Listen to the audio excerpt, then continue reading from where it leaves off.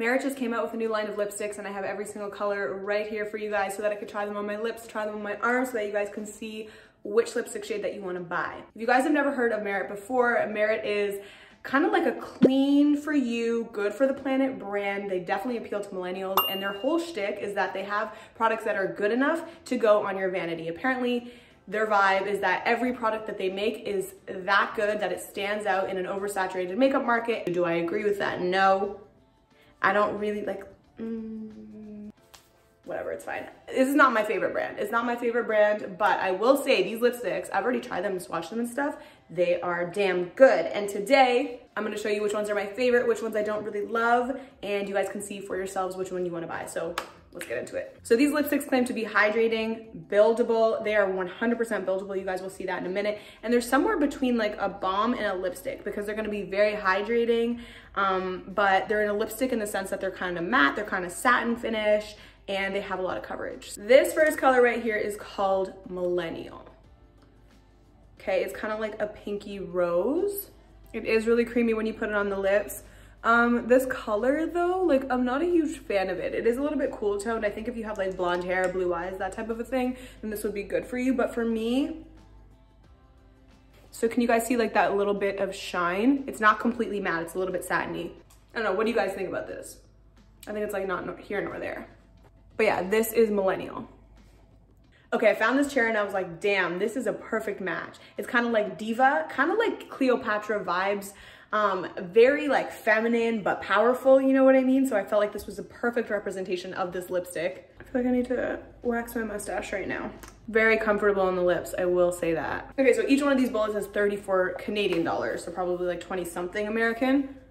I mean, I don't know. I'd buy like an e.l.f. I'm almost 100% sure that e.l.f. has a very similar one, so you know what I mean? Okay, so this next one, I just want to get this out of the way because I actually really don't like this color. I like pretty much every color in the collection except for this color, and this color is called Fashion.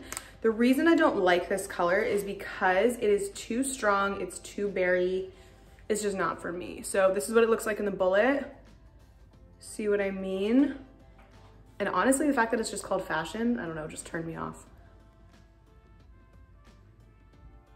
It is also really easy to control. Like you can kind of like get away with not having any lip liner, and you can kind of draw the line with this shape of two, so I appreciate that. This is Fashion. I don't like it, but I can see someone with like a very cool skin tone, blue eyes, really like, this just could be so flattering. I just don't feel like it's on trend. I don't feel like it's flattering on me. I feel like nothing about it. Like, I don't like it. Actually, what is wrong with me? Hold on. I just haven't worn a color like this since like 2015, so it's flattering, but I don't like it. You know what I mean? Like what would I wear with this? I mean, it's not as bad as when I tried it on the other night. The other night I tried it on in not natural light and like in my bathroom light, and I was like, this is just ugly. But now that I'm seeing it in like natural light, I don't know, it's definitely flattering. I think just the name Fashion is throwing me off, like fashion, you know? Okay, this is the craziest, sickest piece. I found this on First Dibs. I don't know who makes this. This is like a side table, and I felt like this really represented this lipstick well because it's like warm and earthy, but like bold and powerful and understated all at the same time. Okay, so that's that. The next color is Baby. So Baby is a cool tone pink. It's almost got a gray mauve-y undertone, and this is gonna be, well, this is pretty much my lip color. What do you guys think? Like, do you think it looks good on brown hair? I think for me, I feel like this is something that you can just kind of put on and not worry about, whereas the other colors, like Fashion that we just tried on, is definitely a bit more deep, and I would worry about it. Like I'd worry about it on a straw, I'd worry about it on my chin. This is something you can just like put on and not even have to think about it, but I think it's really flattering. So this is what it looks like on a tissue. See what I mean about the fact that it has like a bit of a gray undertone? It's like mauve-y gray. Very sophisticated, very soft, but gentle, but strong and confident. Guys, guess how much these chairs go for? So this next color is called lavenue. This is kind of like a deep Rihanna type of a red. This one's actually quite buildable. So if you wanted to do like one swipe, get it to be like a little bit sheer, you can get away with that if you want to build it up for a more opaque color. It also can get pretty intense. This is kind of giving me like Bordeaux. But see how it's just, it can be like a bit of a stain. I really like that about this color. It's got brown undertones. It's got a bit of red. It's not berry, so it doesn't have any purple in it for the most part. It's kind of brick, you know? That's what it looks like with one coat. This one, this color, because it's so deep, you do have to kind of like map it out and stuff. I'm not really one to wear like bold colors on my lips anymore. It just like, you know, but I think this is actually quite flattering and I like how it looks without any makeup whatsoever. I'm not mad at it. Okay, let's build this up. With no makeup, guys, I'm telling you, this is a keeper. Pushing me out of my comfort zone. Ugh, the only problem is when you build a color up like this and it's so intense, you kind of have to babysit it. You kind of have to worry about where it's going on your face and that kind of a thing. But is this color worth it? I honestly think maybe. This is stunning. Rusty, brick red.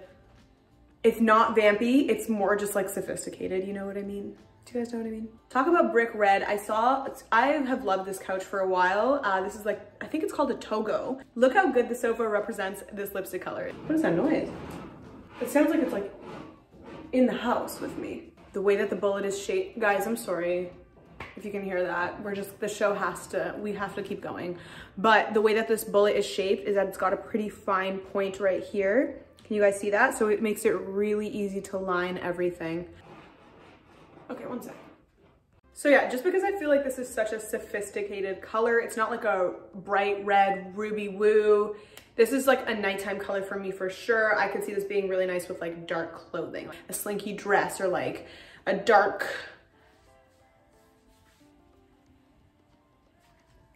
yeah. I'm pretty sure that I said that there's no purple in this, but now that I'm seeing against white, does that not look super purple to you? Am I tripping? I keep forgetting to do close-ups.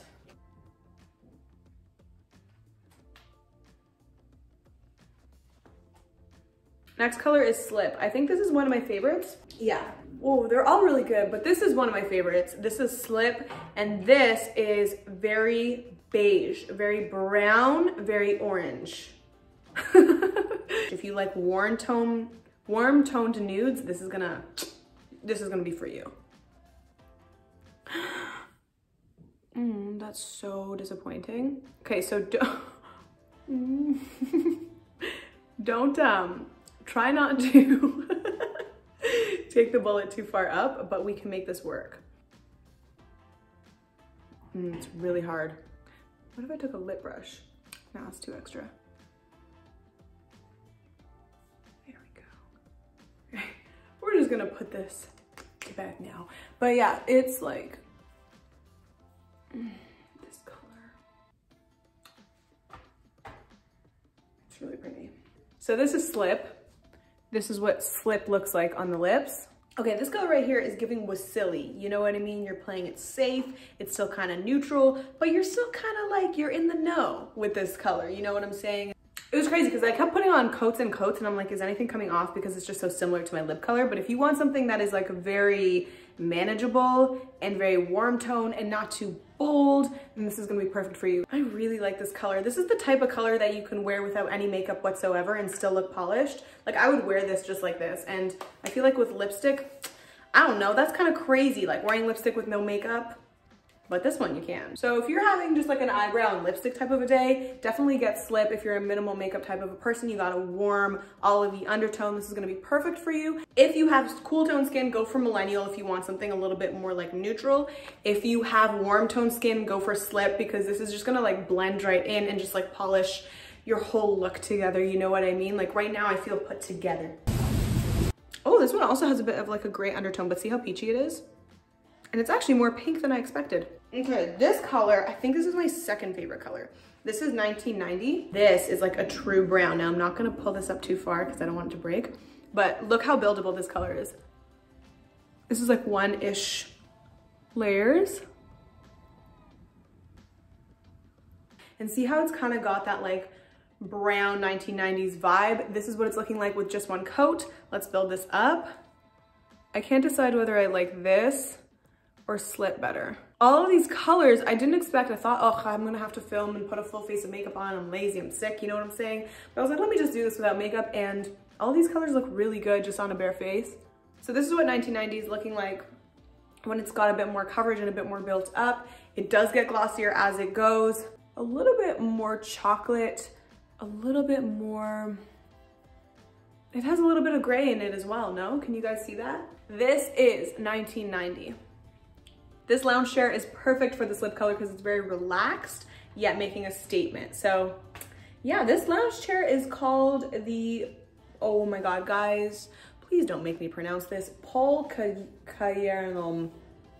I don't know. All I know is that this lounge chair is like a classic piece and it's been replicated over and over again. I think original one of these goes for like 10 grand. It was very easy to put on too, considering it's so dark. Like I feel like I did a good job without a lip liner. So yeah, this is what it's looking like. First time I read this color, I was like, Tigger. No, this color is called Tiger, and this is the last one that we have in the collection.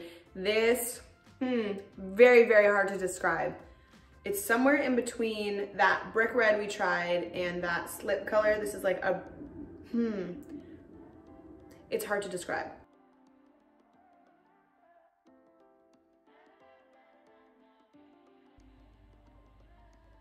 Very nice, if I do say so myself. So that is one coat, and I like it just like this because it's kind of like matte. But I know you guys want to see all the coats, so let me just build this up. So this is what it looks like built up. It is definitely orange. It is definitely, there's a little bit of yellow in here too. Can you guys see that? It's a little bit more peach, red, brown. This is also one of those 90s colors, but this one is called Tiger. So if you guys are looking for something that is kind of leaning red in that 90s era, this is gonna be perfect for you. So that is it. Those were all the lipsticks. I actually do have videos just like this on my channel, just with other products. I just did the Patrick Ta blushes. I have the Rose Ink blushes. So if there is any colors that you just like can't decide, if you are looking at a collection and you're not sure which shades you want to buy, make sure that you're just like letting me know. Like you can DM me, you can drop a comment, like whatever. I'm just curious because I want to make sure that I'm making videos that are like you want to see. You know, that's the whole point. That's the whole point of YouTube. Thanks for joining me today. I will see you guys next week. Bye.